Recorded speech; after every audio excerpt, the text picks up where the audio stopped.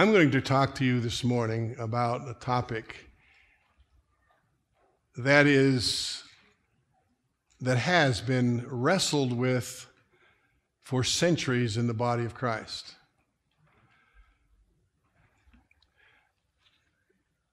And I think it's important because how many of you have been witnessing to people or sharing, and the ungodly have thrown at you questions that you felt like you couldn't answer? Has that ever happened to you? Recently, I was talking and listening to someone, and they went on the attack, ungodly person. And one of the questions that you will face is this: so what is evil? What is evil? How many of you understand that there's a movement today that there's no such thing as evil? It's a figment of the imagination. And then a second question, and quite frankly, this question is one of the most vicious and commonly used attacks against Christianity, and you'll see why when we get into this. Where did evil come from? And we're going to look at why that's such a difficult question to answer.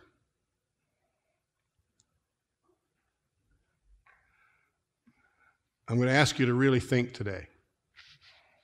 You know, like I said a couple weeks ago, the Bible says the Scripture was given for doctrine. We're going to talk about doctrine today. The doctrine of what is evil and where did it come from. To use a presidential term, it all depends on what the meaning of is. What is evil?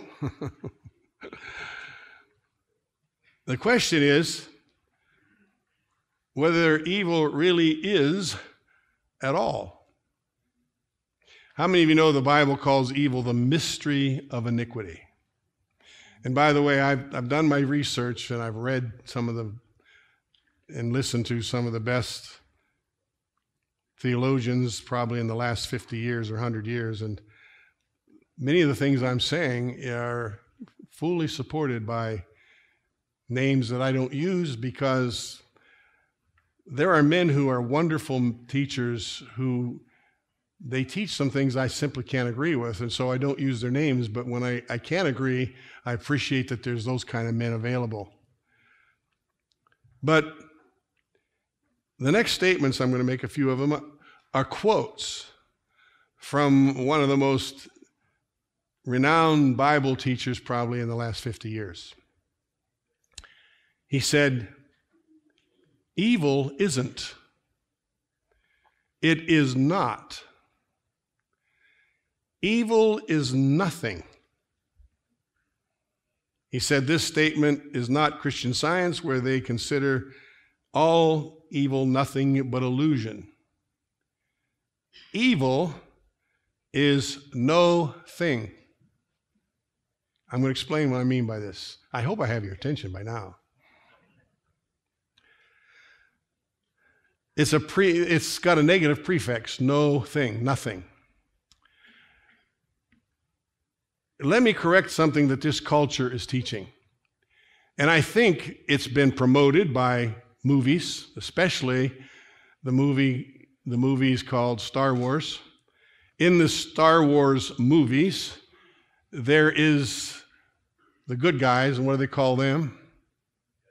Jedi. The good guys are the Jedi. And the bad guys are called the...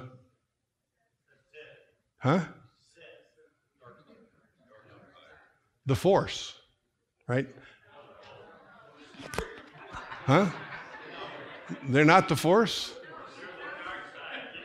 The dark side. Oh, right. The Force is the good side, and you can tell I don't watch movies. But in that movie, they depict that there is this force, whether that's what they call it or not in the movie. There's this force that is evil. And it has a mind of its own. It has direction, and it has people who are literally tapping into this unseen force. Is that a correct evaluation of Star Wars? The dark side. They tap into the dark side.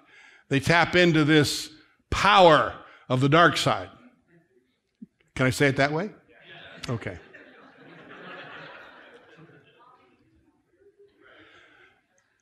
Evil is not a thing that has existence. It has no being. Now that's a quote from one of these theologians. Evil is actions that are the opposite of good actions. Evil is an activity performed by persons. It's not some force that goes through the earth that we can't resist. Evil is simply people or persons, depending on angels or men, choosing to walk a path that is not consistent with God. Historically, great theologians and philosophers of the Christian faith used two words, and I don't know Latin, so I'm not going to use the Latin words that they used, to translate and communicate what evil is. And in English, the two words are translated privation and negation. And they say that these two words define evil. Now, negation is used and talks about what something is not. How many of you know that so often to understand something, you've got to understand what it is not, right? For an example, let me say this. God is infinite. You know what that means? He is not finite. So if I say God is not finite, the opposite is clearly true. He's infinite.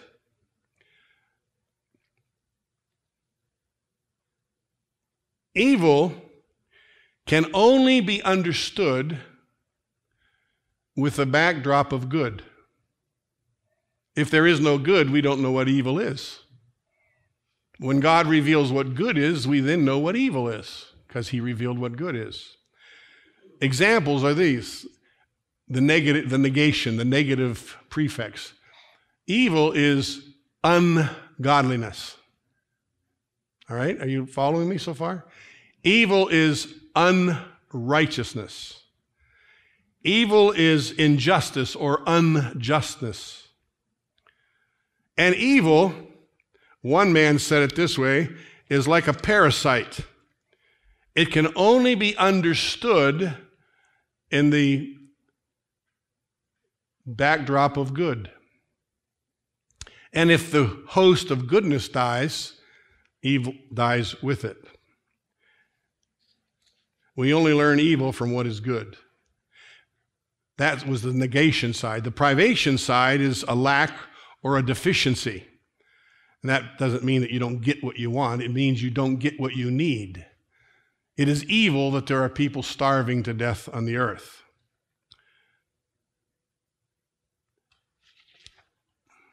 In the last 3 days, bus accident in Canada killed 16 to 20-year-old hockey players and their coaches. Yesterday, a guy ran a van into a crowd of people in Germany and killed 2 and injured 20.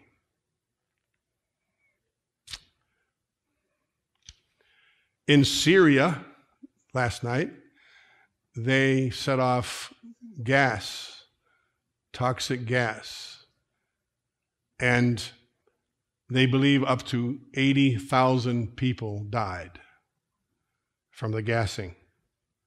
Many of them children in diapers. There was an earthquake in 526 BC or AD in Antioch. The death toll was 250,000. In 1556, there was an earthquake that killed 830 300,000 people. In 1839 in India, there was a cyclone that killed 300,000 people. In 1920, there was a geological survey done, and there was an earthquake measuring 7.8, and an estimated 273,000 people died. In 1931, there was a flood in central China, and it affected 770,000 square miles from rain and melting snow, and somewhere between 2 and 3.7 million people died because of that flood in 1931. How many of you have ever heard of any of these things? See, those are evil. That's evil at functioning. It's a function. It's something that happens. It isn't a force. Now, the question I want to talk this morning about, what is sin? Here's a problem that the world is facing right now. Because of evolution and science and false teachers, the evolutionists teach, and your children are getting fed this from the time they're kindergartners on up, that the universe is simply a closed element, a closed environment. And there is no influence outside of just happenstance and evolution. And the earth evolved in the middle of this. And in this particular theory, the universe does not have God in it. There is no God, which is a common belief among evolutionists. In fact, that smart guy that just died had the chance to meet God for the first time, even though he denied he existed. But his big issue is there is no God. No such thing as a God. And if there is no God, who decides what is right and wrong? Who on this little blue earth of ours decides what's right and wrong? What is sin? What isn't sin? What is evil? How many of you understand that ISIS believes killing innocent people is right? That it's noble? That it's godly? That's what they believe. They believe they're doing God a service to put people to death, to burn people alive. They think that's God's will for them to exercise their religion. You see, if there is no God, then what we end up doing is everybody does what is right in their own eyes. And what is evil to you may not be evil to me. The thief doesn't think he's being evil. He's just meeting his needs. It's funny, people who don't believe that there is such a thing as evil. And when I say a thing, the evil is a function. Evil is an action. And they don't believe there's evil actions. Just steal their wallet and see how fast they think it's an evil action. They call the police. That guy was evil. He stole my wallet. But then you have the universe, and same with the earth in it. And you have the God of heaven, the Father, Son, and Holy Spirit. And they exercise influence on the earth, and they decide what is good or what is evil. And God reveals it, and we have the book of Romans that tells us something about God. You should be at least familiar with this scripture that you can turn to it. In Romans chapter 1, verse 18, it says this, "For the wrath of God is revealed from heaven against all ungodliness and unrighteousness of men who suppress the truth in unrighteousness, because what may be known of God," isn't that an amazing statement? What may be known of God is manifest in them, for God has shown it to them. For since the creation of the world, his invisible attributes are clearly seen, being understood by the things that are made, even his eternal power and Godhead, so they are without excuse. There will not be a single man stand before the judgment seat of God with any excuse that'll hold water, because God made it known to them that he's there and that he's the Almighty God. Now,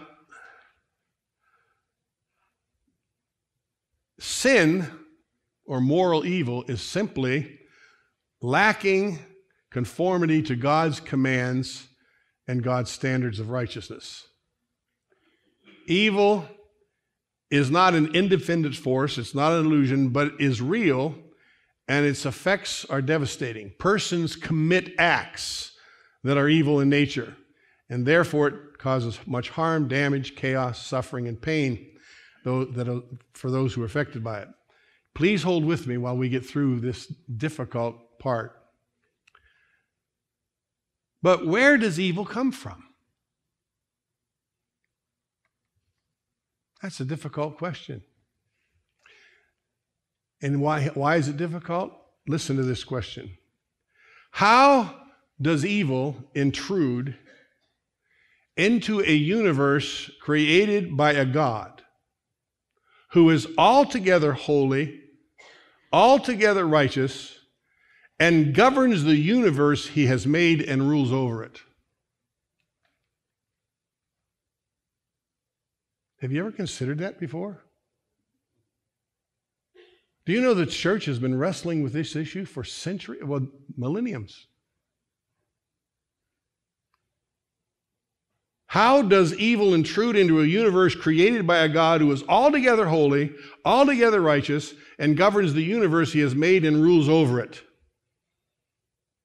And one of the questions I've been asked repeatedly, how can God, if there's a God and he's good and he's perfect and he's all powerful,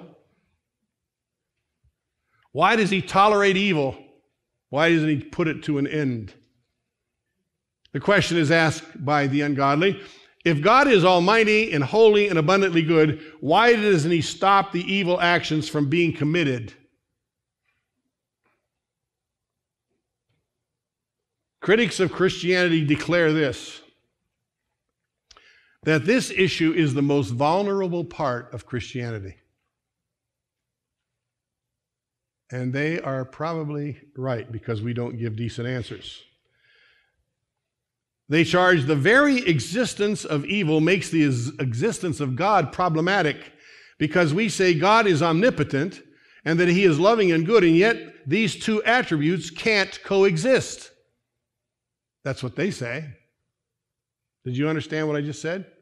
The very existence of evil makes the existence of God problematic, because we say God is omnipotent and that he is loving and good, and yet these two attributes can't coexist.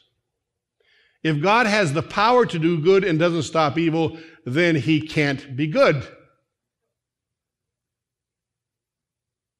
Have you ever been confronted with questions like this? The argument is made, either God is not good or he's not all-powerful. Because if he's all good and all-powerful, then he should be stopping evil. Do you understand that simple question? And we know, according to the Word of God, that God is both all-powerful and infinitely good. And he does not approve evil. And frankly, he does not intend to allow it to go on forever and forever. However, the Heavenly Father allows evil to continue for his own reasons, and I'm going to try to address that dilemma this morning. I'm going to try to seek to provide an answer to this question of where evil comes from my perspective, based upon the authority of Scriptures. It is somewhat simplistic to attribute the entrance of evil through the choices of Satan and Adam's free will. Oh, they just had a free will. The question there has to be answered. Why did either of them make the choice they made? One major theologian says that if Adam and Eve made these choices, there had to be an evil inclination in them to make the choice. And if they were created by God, then God had to create the evil inclination. So they attack Christianity on that basis. Do you understand why this is a difficult question to answer? This is not some easy solution.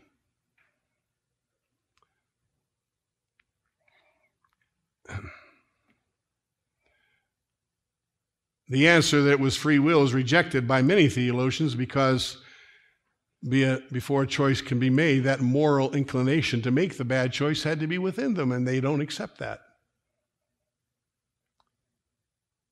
I've said many times, and recently in fact, Adam was innocent, but he wasn't holy. There's a big difference between innocence and holy. Innocence means I haven't done anything wrong. Holy means I have been given the opportunity to do what is wrong and chose to only do what was right. You understand that? I can be innocent. Little kids are innocent till you tell them don't touch their stereo and they go over and break the knobs off. But they grow up to be good and obedient if they listen to what they're told to do. I have 2 little dogs that I really like. And most of the time, they're innocent little loving balls of fur. But the other day I went in and one of my dogs got a hold of my nice chair and chewed a hole in the arm. I had to exercise grace and mercy and recognize things don't matter. People matter, and so do dogs.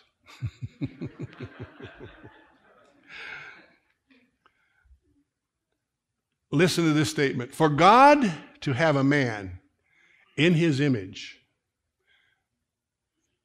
he had to allow the man to be tested. He had to allow it. The opportunity to disobey was necessary, or he would have never had a man in his image, because there would have been no chance for the man to ever disobey. We would have been robots. But God doesn't want robots. He wants lovers.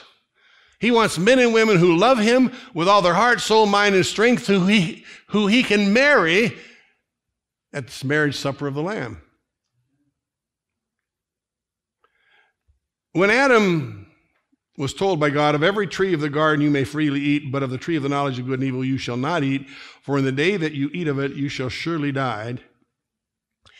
When that command came forth, God created the possibility of an evil action when he gave Adam that prohibition. Had he not given him the prohibition, there would have been no evil action available. Is that clear? It's like you say, don't do that. The moment you say, don't touch that, don't eat that, don't go there, you have created a prohibition that creates disobedience or obedience on the part of the one you're giving the command to. And when God said, don't eat of the tree of the knowledge of good and evil, he created the potential for evil. The question is, why did Adam eat it? Was there an evil inclination created in him by God, or was there something else that caused Adam to eat that tree? That's what I'm going to try to show you. I want you to notice, and this is all in Genesis chapter 2, and you can read this for yourself, that when God told Adam not to eat that tree, Eve had not yet even been created. Have you ever noticed that before? She wasn't there. She was created after God gave the prohibition. The very next thing. God said, it's not good that man be alone, so he created a helper for him.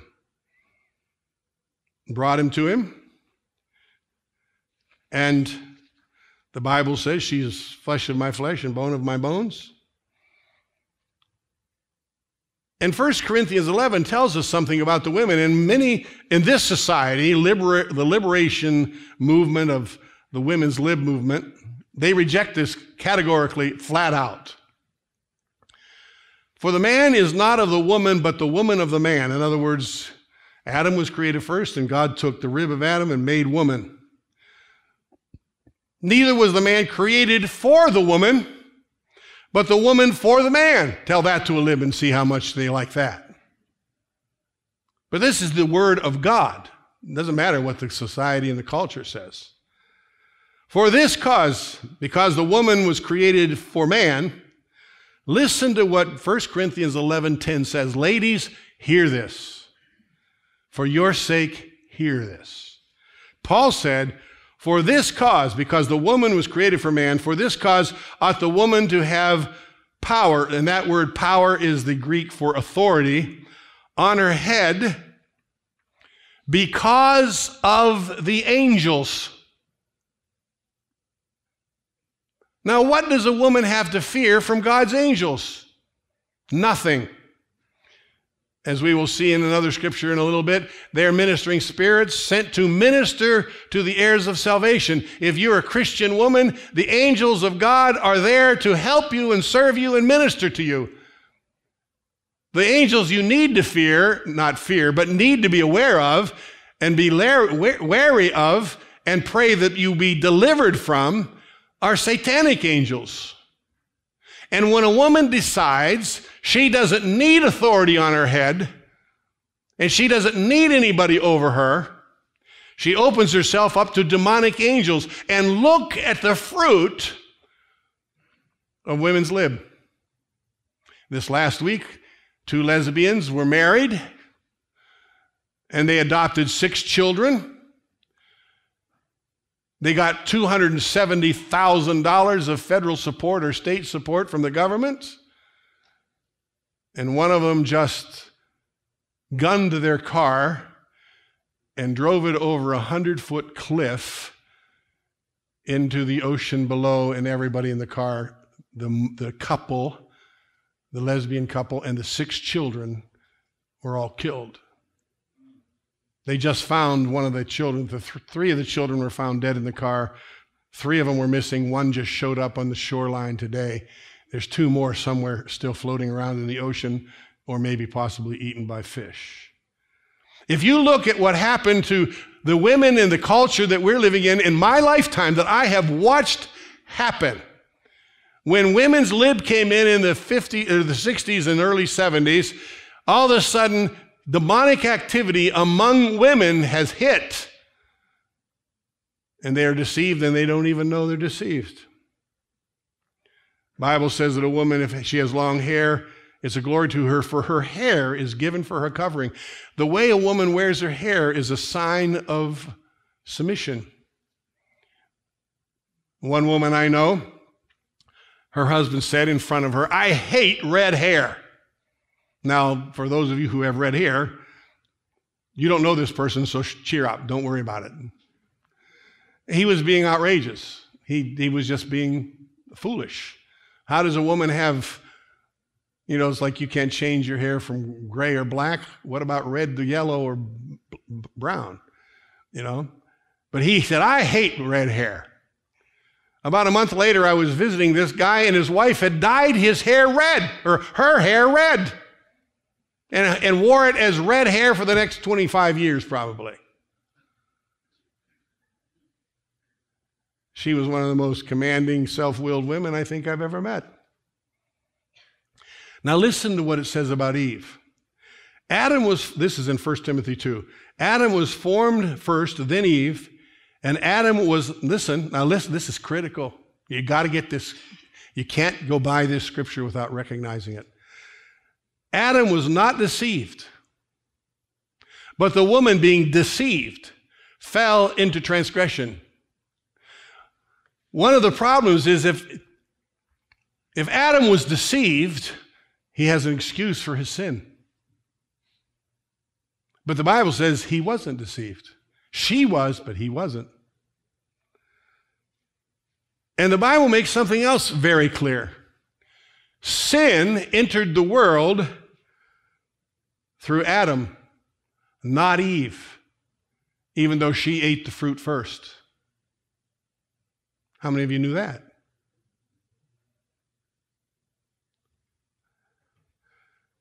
Adam was not deceived, but the woman being deceived fell into transgression. Now the serpent was more subtle than any beast of the field. And so he attacks Eve. And he says, has God indeed said you shall not eat of every tree of the garden? God, notice the way he turned that around. And I appreciate Pastor Aaron for sharing this some months ago. He said, has God indeed told you you shall not eat of every tree in the garden? Isn't it amazing? God says you can eat freely of every tree, but not that one. So what does the devil do? Does God say you can't eat every tree? What a stupid woman to listen to that man or that evil spirit. And she says, oh no, we may eat of the fruit of the trees of the garden, but the fruit of the tree which is in the midst of the garden, God has said, you shall not eat of it, nor shall you touch it. God did not say not to touch it. This is a better fruit. This looks like fruit. Neither shall you touch it. She saw it was good for food, pleasant to the eyes, tree desired to make one wise. I'll not die? No, you'll not surely die. God said, you'll surely die. No, you're not going to surely die. The moment she added to the words, I'm not going to die. No, you're not going to die. He said, don't eat it or touch it. Well, you won't die. Touch it. Go ahead.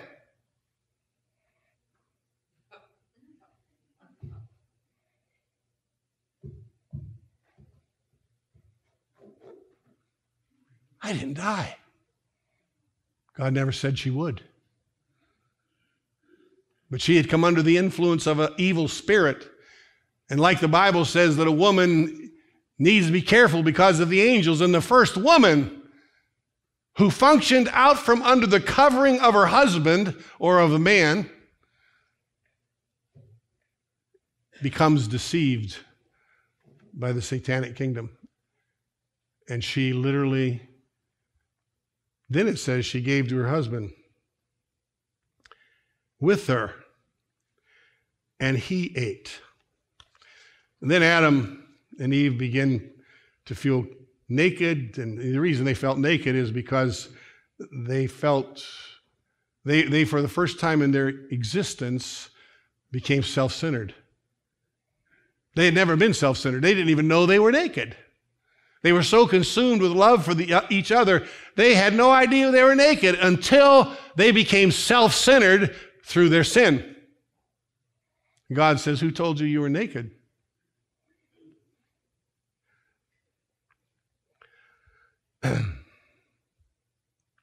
She blames the devil.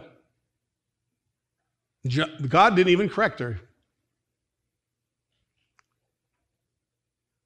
And Adam said this, and I've read this, I think, wrong for years. I think I saw something this week in that scripture that I've never noticed. Here's how I usually read it. God, the woman you gave me, the one to be with me, she gave me of the tree and I ate. I'd like to put different inflection on that. Father, the woman that you have given me to be with me, she gave me the tree and I ate it. Do you see a difference in that?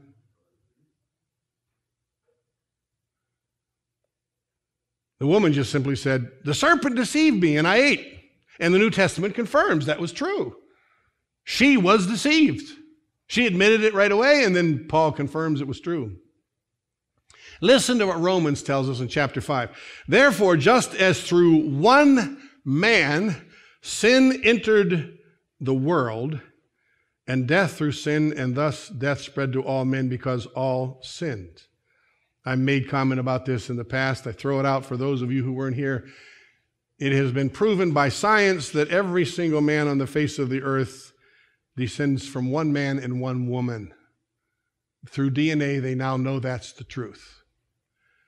And if you reversed your life and your mother and dad life and your granddaddy's life and your great-granddaddy's life and just kept reversing every life, we would all end up in the loins of Adam and Eve. You see, we were there.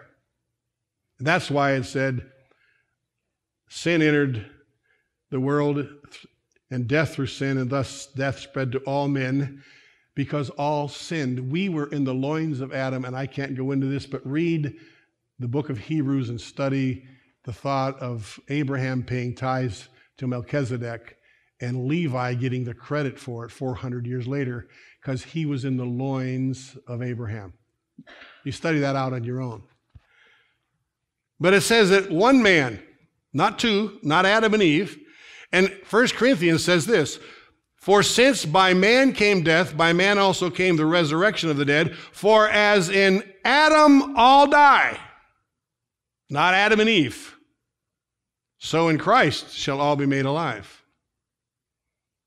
Are you following me so far? I'm going to put this all together. I believe I am. In my mind, I am. Whether that's true in your mind when I'm all done is up to the miracle of grace. Romans 5:14, death reigned from Adam to Moses, even over those who did not sin according to the likeness of the transgression of Adam. Listen to this phrase, and I have a suspicion almost nobody here has ever seen this. Who had not sinned according to the likeness of the transgression of Adam, who is a type of him who was to come. Adam was a type of Christ.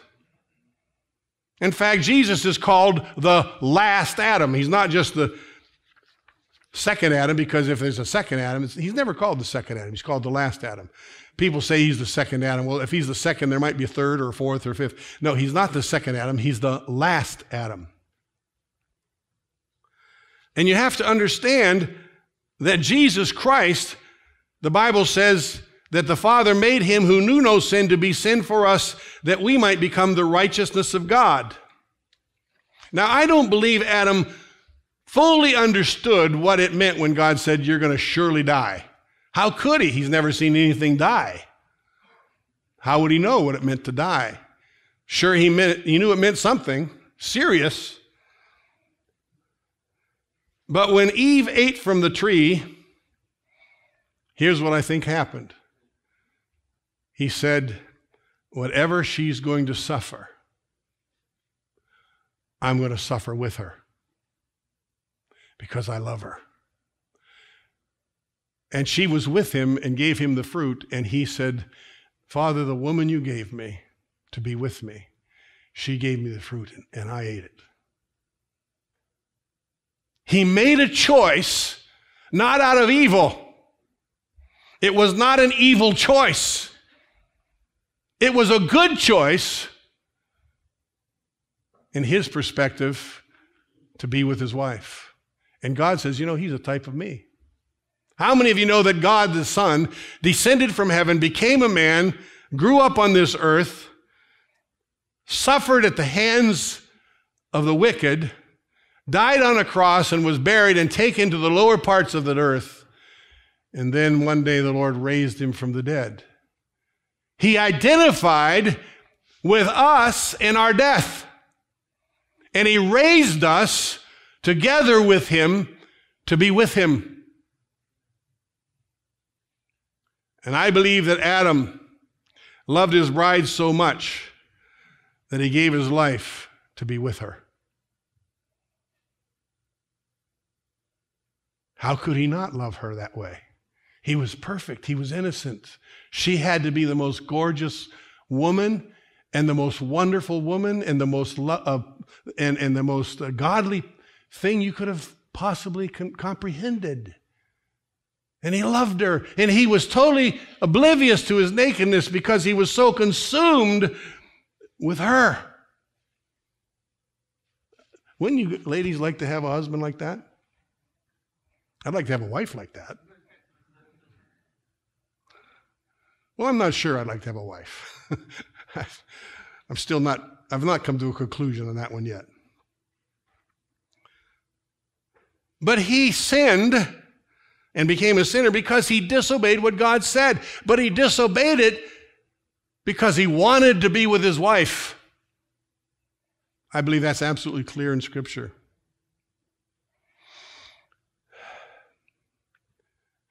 And the moment he did this, it's interesting, God never addressed them at first. All he said was, I'm going to put enmity between Satan, he's speaking to the devil, you and the woman, and between her seed and your seed. And that seed, speaking of Christ, is going to bruise your head. And I talked about it last week. He's going to smash. He's going to smash. He's going to crush your head. And when he does, he's going to hit you so hard, he'll bruise his heel. I saw a snake on the news yesterday. It was like 6 or 7 foot long rattlesnake, about this big, crossing a golf path down south somewhere. They tell you down south, if you hit a ball in the rough, don't go looking for it. And I don't go. I've only been down there once golfing, and I never looked for him because I knew what could be in that woods.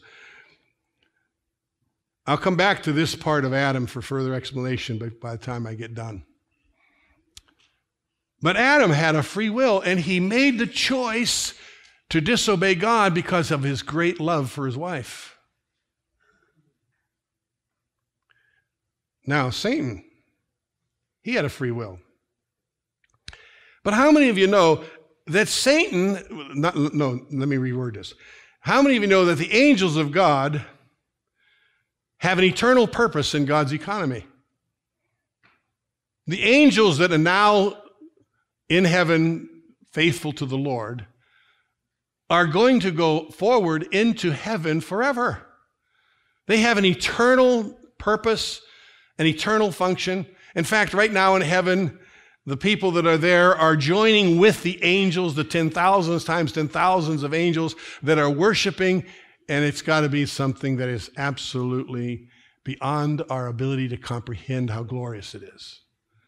And the angels in heaven are all there saying, holy, holy, holy is the Lord God Almighty, who was and is to come. And you've taken your great power and you've reigned. They're worshiping and worshiping in such a fashion that you and I are limited to not even be able to do it like they do. But Satan had, when he was created, an eternal purpose. Now, the question is, let's look at Satan for a few minutes. When was Satan created? Now, I mentioned in Sunday school that there's different views about a former creation in the past and so forth. I don't believe in a pre-creation beyond this one. Because the Bible says in Genesis 1:1, in the beginning, God created the heavens and the earth.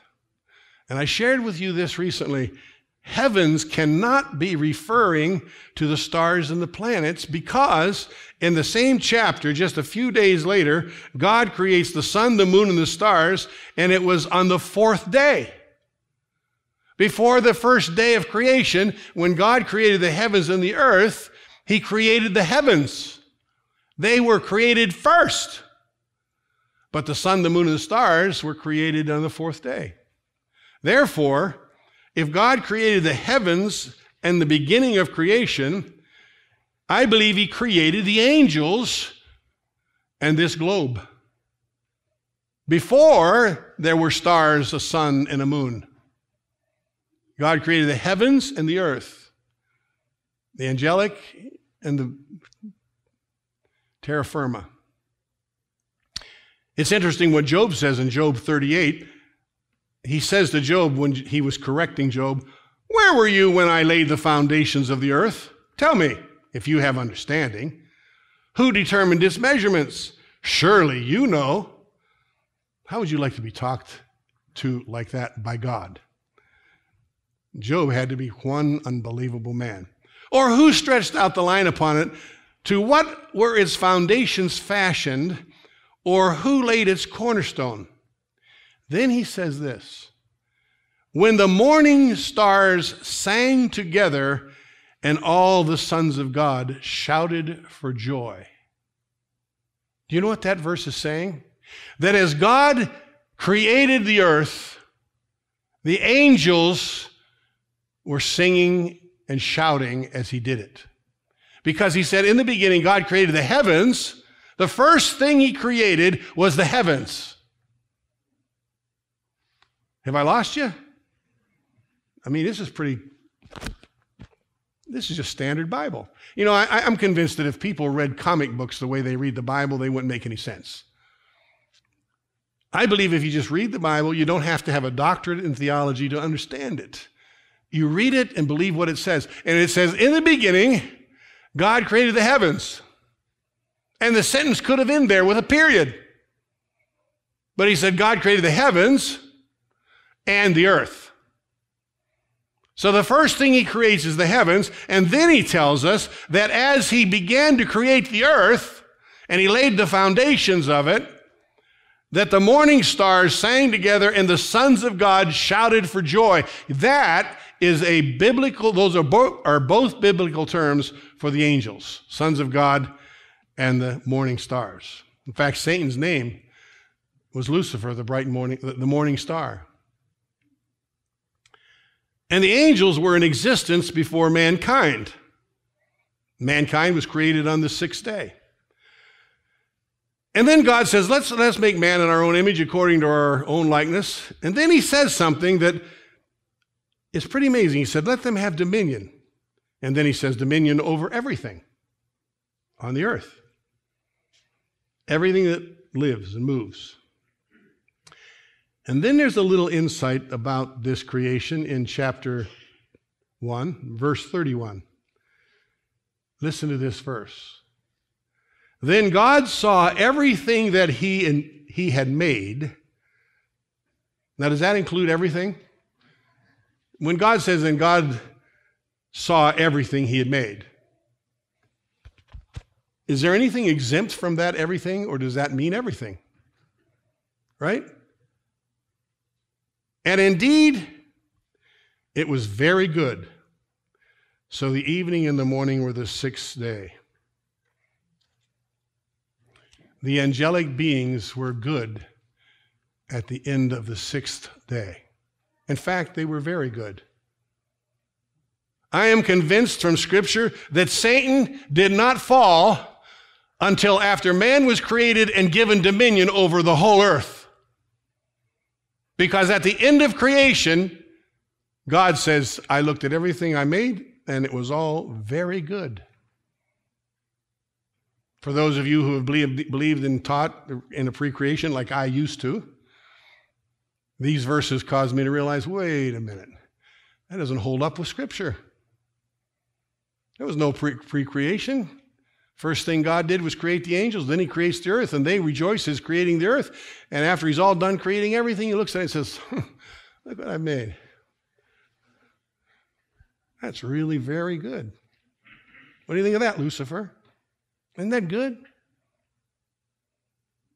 And all of a sudden, Lucifer is looking at this little man. And we learn something about Lucifer in Ezekiel 28. Thankfully, I'm almost done. Well, no, I'm not. I'm getting down on my pages here. But I need to read something to you from the book of Ezekiel. Chapter 28. The word of the Lord came to me, saying, Son of man, take up a lamentation for the king of Tyre, and say to him, Thus says the Lord. Now, the king of Tyre here, all Bible scholars, I think 100% agree that this is not talking about the natural king of Tyre. It is talking about Satan, and I'll show you why they believe that as we read it. Thus says the Lord, you were the seal of perfection. King of Tyre couldn't have been that. Full of wisdom and perfect in beauty. Couldn't have been that. Now listen to this. You were in Eden, the garden of God. Couldn't be the king of Tyre. Every precious stone was your covering, the sardius, topaz, diamond, beryl, onyx, jasper, sapphire, turquoise, and emerald with gold. The workmanship of your timbrels and pipes was prepared for you on the day you were created. Just take note of this. Satan was the first creature in whom music was created, and he is a master musician, and he is using music in this generation to destroy lives by the multiplied millions, including in the churches. You were the anointed cherub who covers. I established you. You were on the holy mountain of God. You walked back and forth in the midst of the stones. You were perfect in your ways from the day you were created till iniquity was found in you. Lawlessness. Why would there be lawlessness? Iniquity was found. He wasn't created with iniquity. At the end of 6 days, he was very good. But all of a sudden, iniquity shows up, lawlessness. By the abundance of your merchandise, you became filled with violence within, and you have sinned. Merchandise. If a judge merchandises his office, he uses his office to get something other than what he was supposed to get. Isn't that true? You became filled with violence within, and you have sinned. Therefore, I cast you as a profane thing out of the mountain of God, and I destroyed you, O covering cherub, from the midst of the fiery stones. Your heart was lifted up because of your beauty. You corrupted your wisdom for the sake of your splendor. I cast you to the ground. I laid you before kings. You defiled your sanctuary by the multitude of your iniquities, by the iniquity of your trading or your merchandise. Therefore, I brought fire from your midst, and it devoured you. And I turned you to ashes upon the earth in the sight of all who saw you. We get a little insight to the devil from the writings of Paul in 1 Timothy chapter 3. He says this, a bishop then must be blameless, speaking of a pastor, an overseer, the husband of one wife, temperate, sober-minded, of good behavior, hospitable, able to teach, not given to wine, not violent, not greedy for money, but gentle, not quarrelsome, not covetous, one who rules his own house well, having his children in submission with all reverence. For if a man does not know how to rule his own house, how will he take care of the church of God? And then Paul says this, not a novice, lest being puffed up with pride, he fall into the same condemnation of the devil. How many of you have heard of or seen leadership, pastoral leaders? Often novices do this, but sometimes it's old guys as well. Maybe they were novices in the sense of novice in the ministry, but not novice in age. But they become lifted up with pride, and they begin to believe they're above the law of God. And they begin to want something that they are not supposed to have. Very often, the thing that they want is some immoral act with some woman in their congregation. I've known some wonderful ministers who have fallen into this.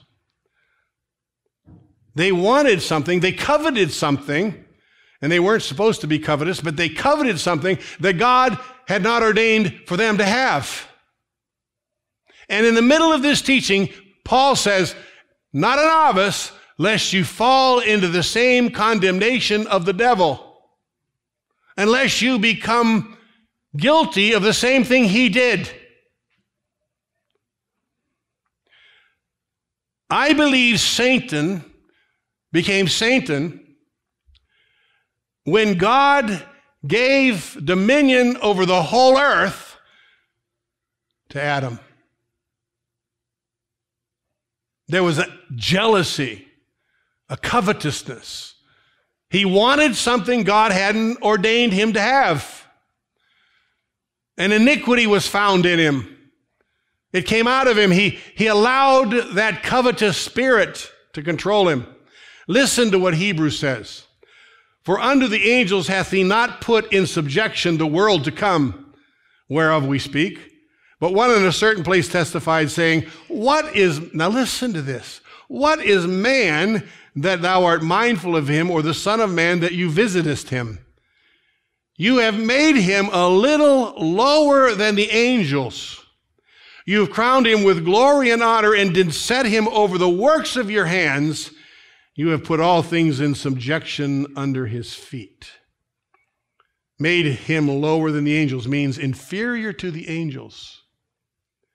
And yet God says he put all things in subjection under man's feet. And so here's Satan, perfect in wisdom, perfect in beauty, gloriously covering the throne, as the cherub then believes by commentators to be an archangel covering the throne with his glory, walking in the presence of God.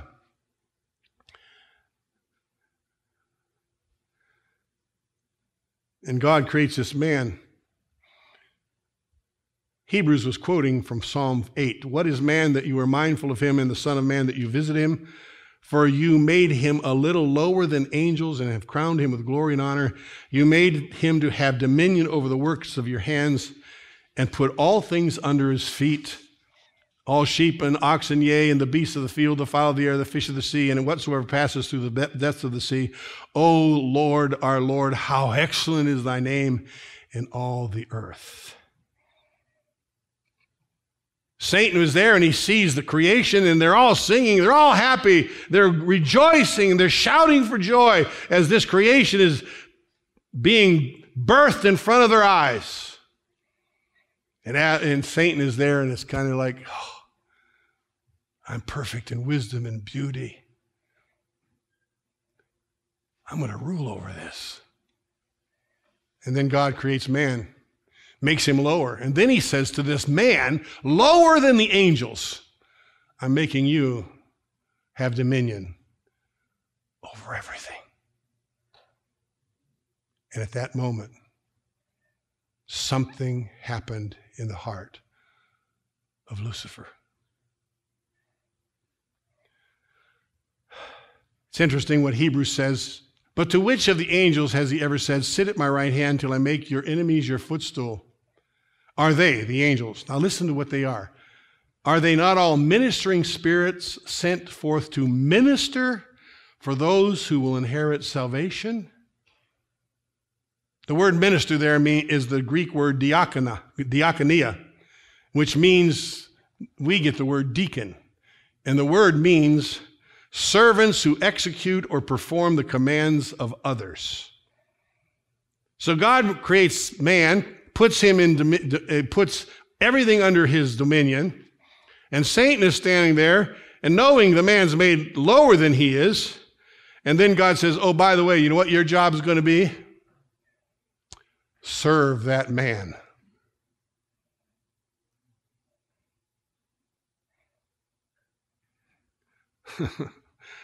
That'd be like you being the most efficient person in your whole factory or company, and somebody's promoted that is so far inferior to you, and then your boss says, you're their secretary. Not one of us would like that. But Satan says, I'm the one that's perfect in beauty. I'm the one that's perfect in wisdom. And hatred to mankind began to operate. Listen to what it says in Isaiah.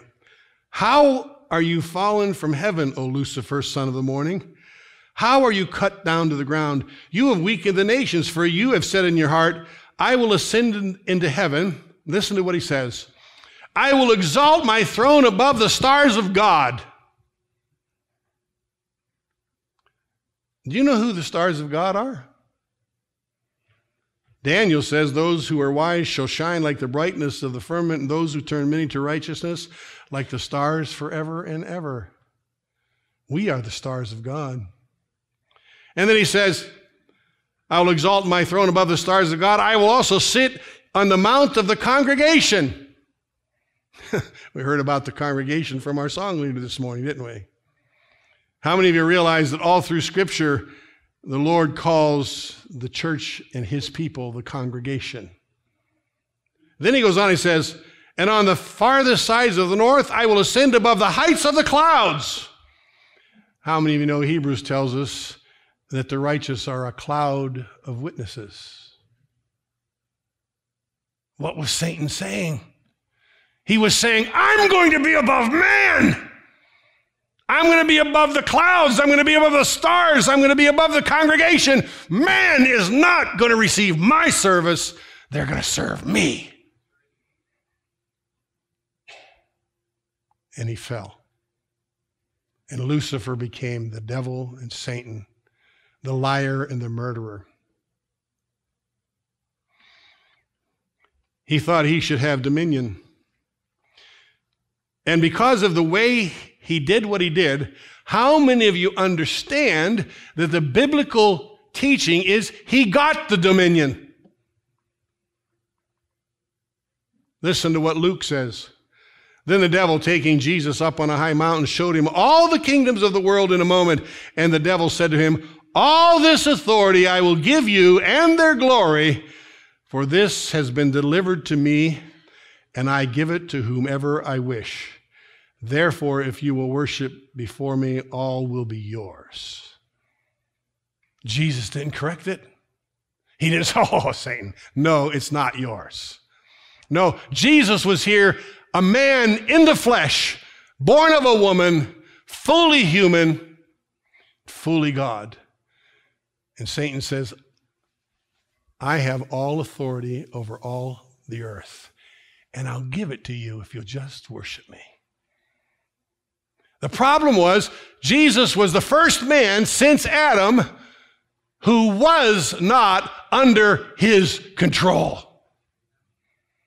And so he attacks Jesus viciously during a 40-day fast or afterward, and tries to take his life and causing him to bow down and come under his dominion.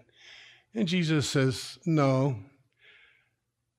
get behind me, Satan, for it is written, you shall worship the Lord your God, and him only shall you serve. 2 Corinthians 4 calls Satan the god of this world. Ephesians 2 calls him the prince of the power of the air. And rulership over the earth was what Satan believed he was given at creation.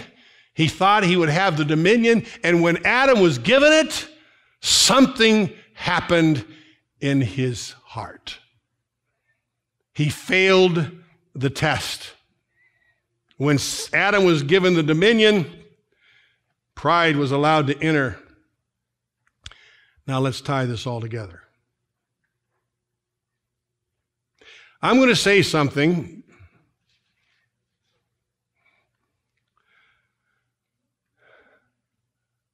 that is going to shake you, if I haven't already.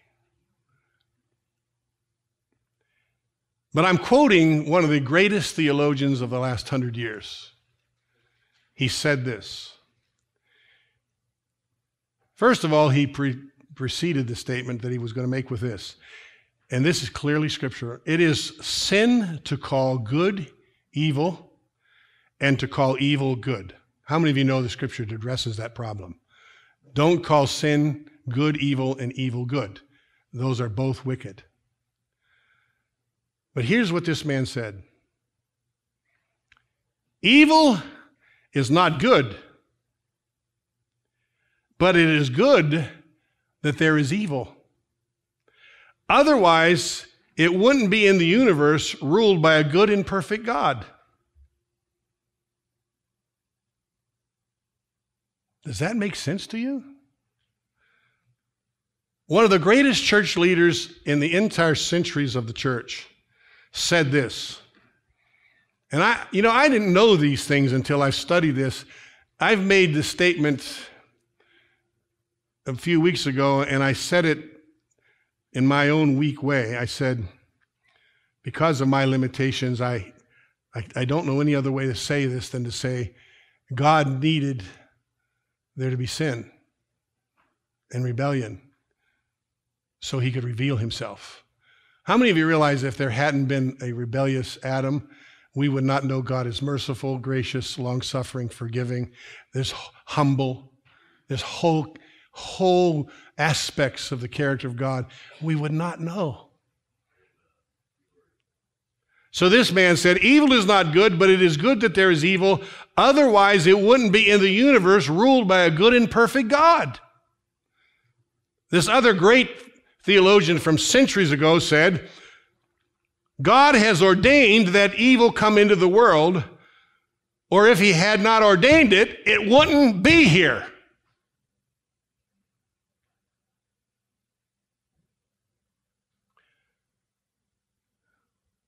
Evil has no power to overcome the sovereign rule of this universe. God has his own purpose for allowing evil in the world. How many of you know what is the favorite Bible verse year after year among Christians? Does anybody know? No, that's their favorite witnessing verse. Huh? No. What's one of the most comforting scriptures to you in all the Bible? Just answer that to you out of your heart.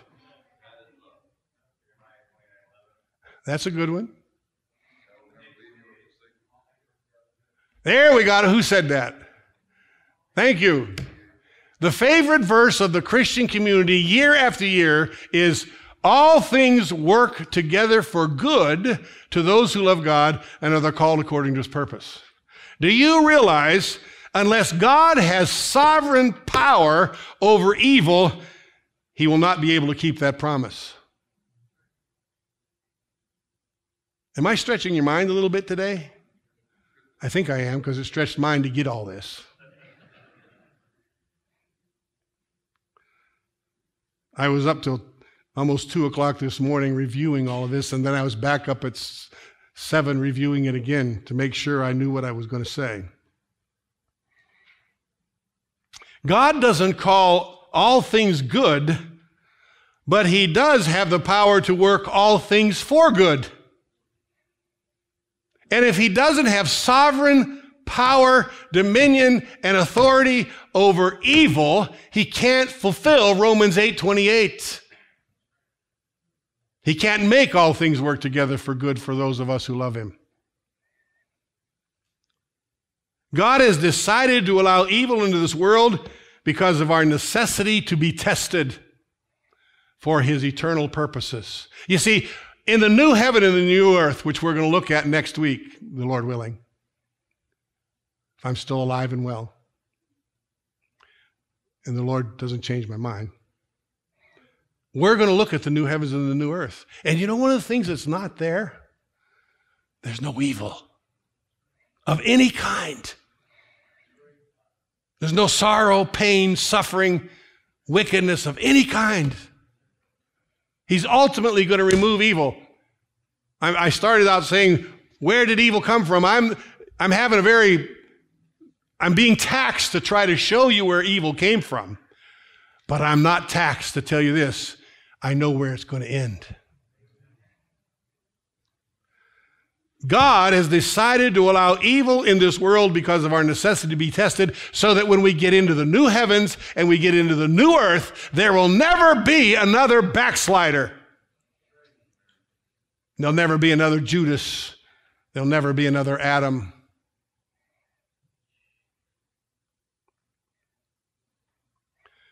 Think of Joseph.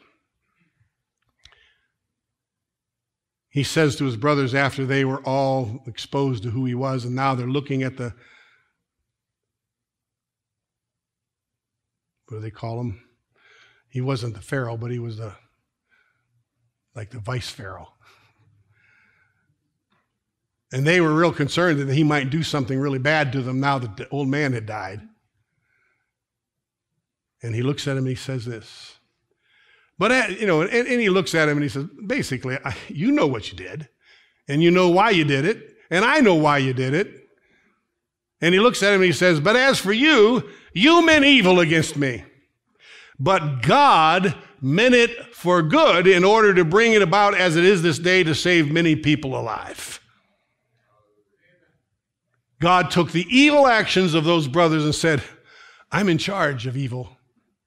And if God didn't need, or God didn't ordain, or God didn't want, or evil wasn't necessary, God in his almighty providence and sovereignty and his almighty power would have never allowed it to be here. And when we face evil, we have to say, Lord, what good do you want to work in me?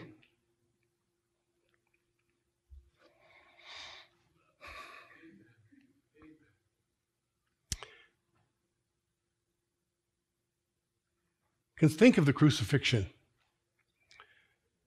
That was the most evil act ever committed in the history of the human race. Jesus is the perfect man, never committed a single error, went about doing good his whole life, openly established beyond any possible doubt that he was the Son of God, confirmed by John the Baptist in chapter 1 of John, that he was the Son of God. And yet this most evil act committed by Caiaphas, Annas, the Sanhedrin, Pilate, Herod, the Roman soldiers, has been set aside when he was crucified. That day has been set aside, mistakenly, by the way, and called Good Friday. The best thing that ever happened on the earth was the result of the most wicked act ever committed on the earth. Do you see this? Now, were those men guiltless? No, they were guilty. They were vicious. They were wicked. And I presume most, if not every single one of them, except maybe the soldier that said this man was surely the Son of God, are probably in hell today. But the biggest and greatest event in the history of the world was the cross, committed by evil men, and we call it Good Friday. We should be calling it Good Wednesday, but they call it Good Friday. I don't want to blow away your traditions, but that's just simply the facts, if you study the Bible and believe what the Bible says. The question we have to ask is this: who ultimately delivered Jesus to Calvary? One thing we know is he said, "Nobody takes my life from me.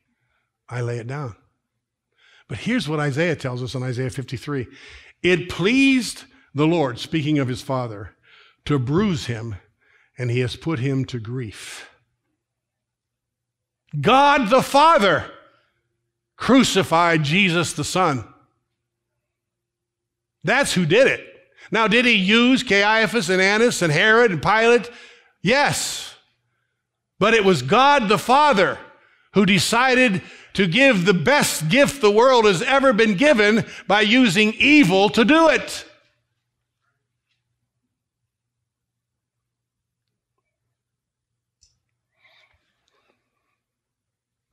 I've been betrayed in my life by men that I trusted with my life. There are men that I have walked with that I literally trusted with my life. I told them that. And within months, they completely and totally betrayed me. Think of Judas. We're going to look at him in Sunday school next week. But how many of you remember Judas was picked by Jesus knowing he was a devil? Why? Because he needed a betrayer.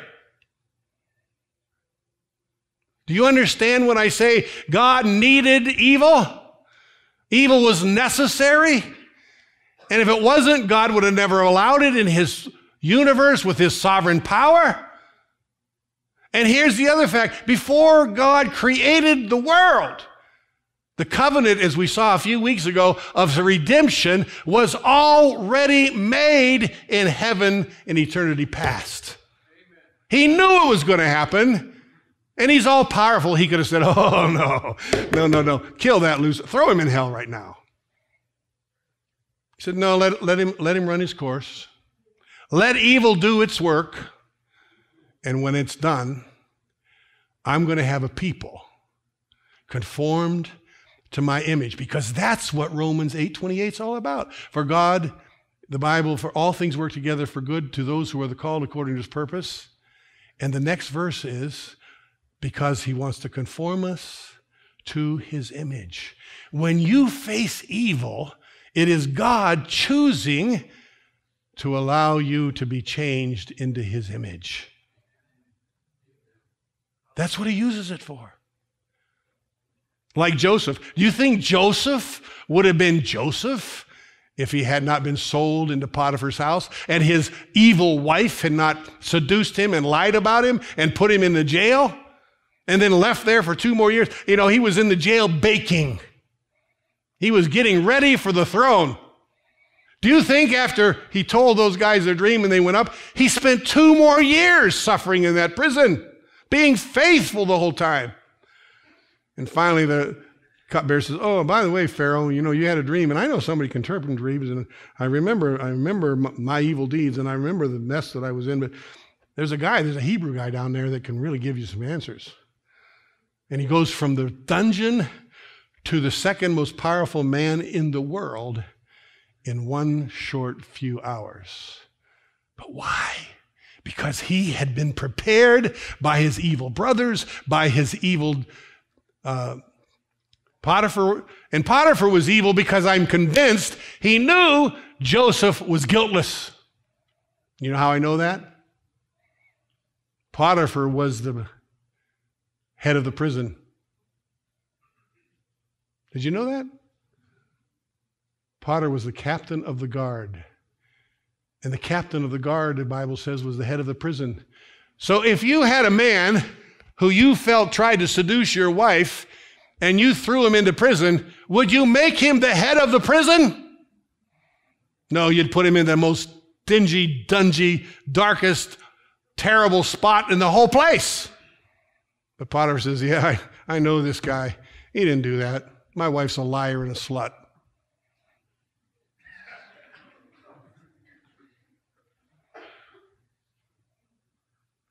Well, that's what I'm trying to say. I mean, I'm sorry. I mean, the way some of you are looking and laughing, it's like, how else do you say that? And he says, no, put him in charge of the whole prison. It'll be blessed. So Potiphar was evil for standing with his wife instead of with Joseph. And he just keeps getting prepared. And it was 13 years from the time his brothers sold him till he became the head of Pharaoh's whole nation. And when he walked out, he could say to his brothers, instead of, "You dirty, filthy, deceitful, lying group of bums," he could look at him and say, "Oh, you meant it for evil. We both know that." But he fell on their necks and kissed them. Kissed the very evil people who made him who he was.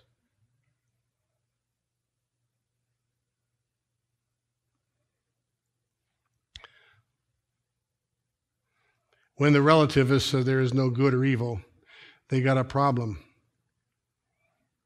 Because there's so much good, it exposes the evil, and the evil exposes the good. The two of them literally expose each other.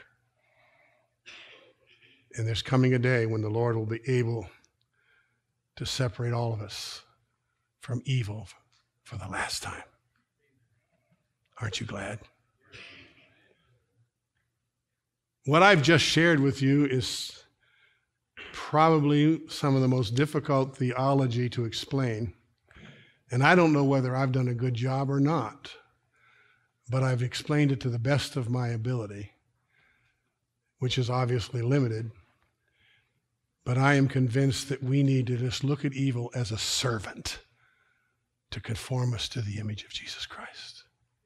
And if we don't do that, brothers and sisters, you know what I believe about the end times, and you know what the book of Revelation teaches about the end times. If we don't see that God is in total control of evil, we are going to be shaken to the core of our beings in the days ahead. But if we know, if God didn't ordain this, it wouldn't be happening. If God didn't decide to raise up this Antichrist, he wouldn't be there. If God didn't decide to raise up this false prophet who will be called Jesus, it wouldn't have happened. God's in control. And one of the most glorious scriptures we'll see in the book of Revelation class, and I end with this, is when God is ready to show John all the truths of the last days, he shows him his throne, and in front of his throne is a sea of glass. You know what that shows? In heaven, everything is calm. John, I'm going to show you earth-shaking things. But know this, here with me and in heaven, everything's calm, everything's under control, and I'm in charge. Just relax. Amen. Amen. Let's stand this morning.